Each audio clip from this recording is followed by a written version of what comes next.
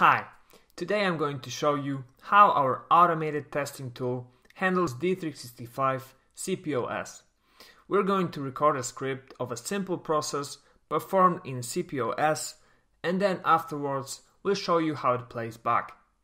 So let's start recording the script, and first we'll sign in to the system. Then click on the Transaction tab, add a new customer, let's fill out his data,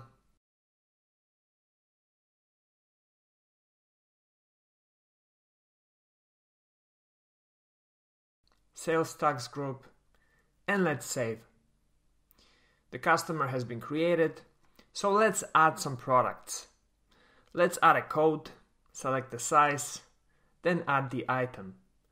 Let's add another product and see our card. Now let's add a discount to the first product. Let's make it 5% and select customer satisfaction as the reason. The discount has been added, so let's go to orders and select pick up all. Customer order, and now let's pick the Annapolis store and confirm the pickup date. Let's select ship all, standard shipping method, enter the shipping cost, confirm the ship date, and now that our order is ready, let's select pay cash. Confirm the amount and authorize the remaining balance. Okay, the payment has been processed, so let's stop the recording and save the recorded steps. As you can see, all the steps have been transferred to our script, so let's play them back to see if everything works just like we wanted. Let's speed the video up a bit. The script will now go one by one through every step we recorded and replicate our exact actions.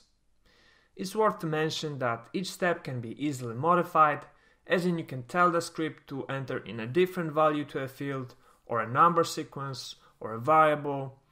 You can create conditionals to verify certain values. You can create variables to store or transfer some values between scripts. You can do negative testing with this tool. For example, if you expect the system to fail or show a warning during the specific process. You can re-record steps with just 2 clicks, add or remove them. Everything is designed to be as simple and as quick as possible.